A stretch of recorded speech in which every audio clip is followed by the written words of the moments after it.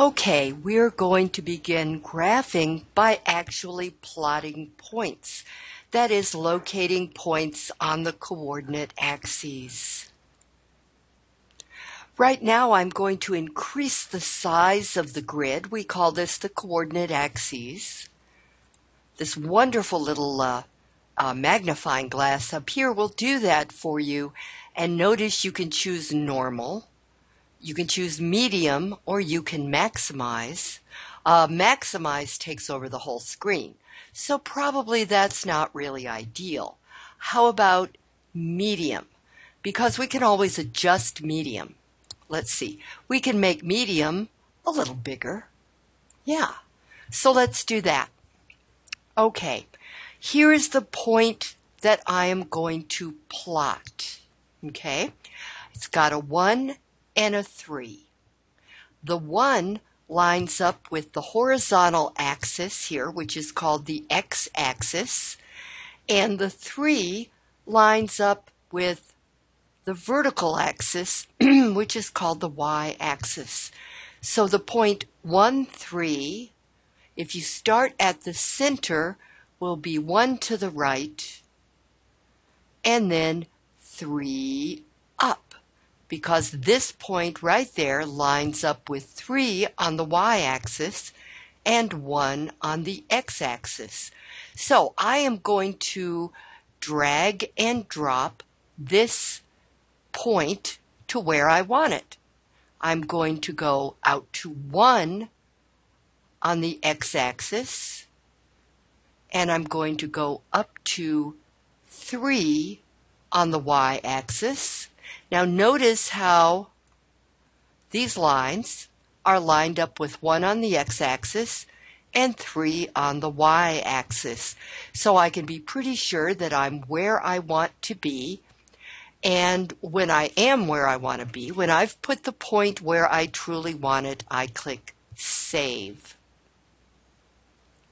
Then I click Check Answer. Well done means I have it right. That's all there is to the mechanics of plotting points on MyMathLab. But of course, locating points can be a little more difficult until you get used to it. So let's do some more. Now we're going to be looking for the point 4, 2, 4, 2, and there are always parentheses around points. I realize that makes them look like intervals, but when you're told to plot parentheses 4, 2, parentheses closed, and you have a coordinate axis over here, then you know that that means to plot a point. All right, so I'm going to increase the size of the graph, make it a little bigger, well, a little bigger, there. Now 4 lines up, this is the point 4, 2.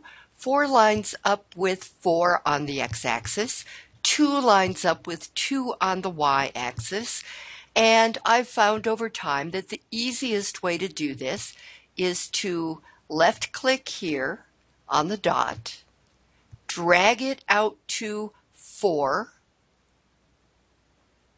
and then up to 2, and it does like to move around, so you have to be careful. And then I double check the straight lines that come down and to the side of the point. This straight line lines up with 4 on the x-axis, and this straight line lines up with 2 on the y-axis. So I'm ready to save and check my answer.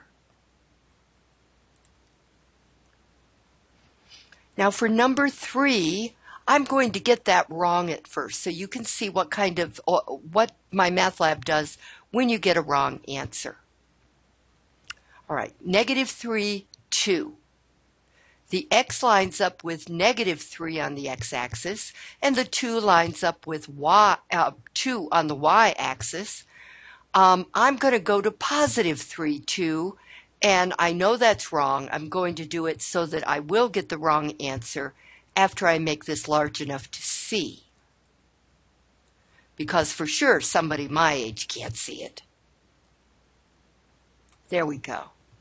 Okay, so instead of going to negative 3, 2, I'm going to go to positive 3, 2. And drop the point and save it and check answer. Oh, sorry, that's not correct. And I'm told what I did wrong. It tells me I graphed the point 3, 2 when I should have graphed the point negative 3, 2. It says, in other words, you moved the wrong direction horizontally. This is a pretty smart computer. All right, well, let me try again. Yep, I'm going to make this bigger. Okay. I'll take this. I'll go back to the beginning. I'll go to negative 1, negative 2, negative 3, and then up to, because I want the point negative 3, 2, I drop, I save, and I click check answer, and now it likes me. Aw, isn't that great? Okay, none of these, well, let's do this. Okay, it's yelling at me. I'll do number 4, okay. Now, this is negative 1 on the x-axis, negative 2 on the y-axis. On the y-axis, the negative numbers are down. On the x-axis, the negative numbers are to the left. So I will drag and drop after I make this bigger. I will drag and drop this point to the left 1 and then down 2. And that lines up with negative 1 on the x-axis and negative 2 on the y-axis. I save and I check answer, and I'm told I did it right. All right, let's do a couple of more. Ooh, terrible, terrible. We have fractions. Let's see, find the approximate coordinates of the point shown on the graph. And here it is. And notice it's up here at 4, so for sure the y coordinate's going to be 4. So our answer will be either A or D, but it's not quite to positive 1. So I am going to guess that the x-coordinate, it's certainly not negative, is it? So it could only be A because 4/5 is almost 1, and that's almost at 1 on the x-axis and 4 on the y-axis. So I'll click on A. Check answer. Fantastic. Oh, I'm so fantastic. I should have made this bigger. I completely forgot to make it bigger. There you go. That would have been much more visible. Always increase the size of your graph if you need it.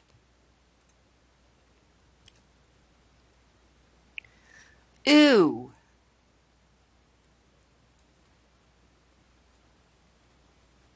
Okay.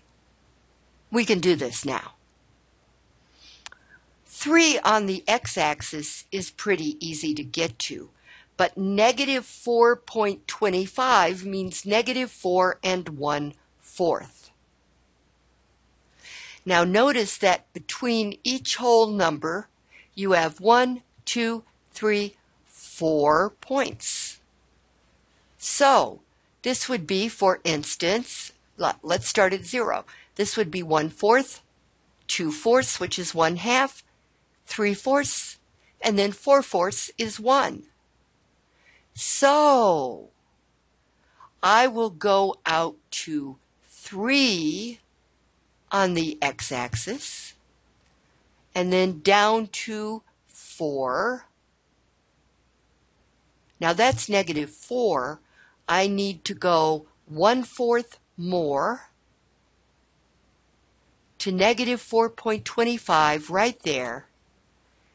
And, oops, there. Save and Check answer. Oh no! To plot the given point in a rectangular coordinate system, begin at the origin. I did. Oh, look, it moved. Doggone it. All right, I should have double checked my lines. Look at that. All right, I really needed to move it over to 3. I thought I did, quite honestly. All right, you're going to make me start all over again. Doggone it. All right, 3, and then straight down. You've got to be really careful here because it likes to wiggle around. There. Now, this line goes up to 3 on the x-axis. This line goes to 4 1/4, which is 4.25, negative 4.25 on the y-axis. Now I'm going to save. Now I'm going to check answer. And it says that I am correct. Okay, I would like to find this. There you go. 0, negative 1. 0, negative 1 means that I go 0 in the x direction and 1, negative 1, in other words, 1 down in the y direction. That is the point 0, negative 1. Let's save it and check it. Yes. The line graph shows the average price adjusted for inflation. Let me make it much bigger.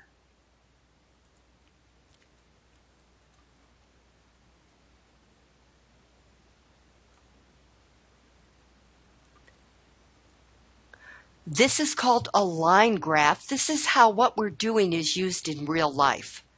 The line graph shows the average price adjusted for inflation that people have paid for a gallon of a liquid product for selected years since from 1970, it looks like, to 2010. Over which period of years did the greatest increase in the price of a gallon of liquid occur? And about how much was the increase? Well, each of these is 5 years, right? So I guess that would be 2005.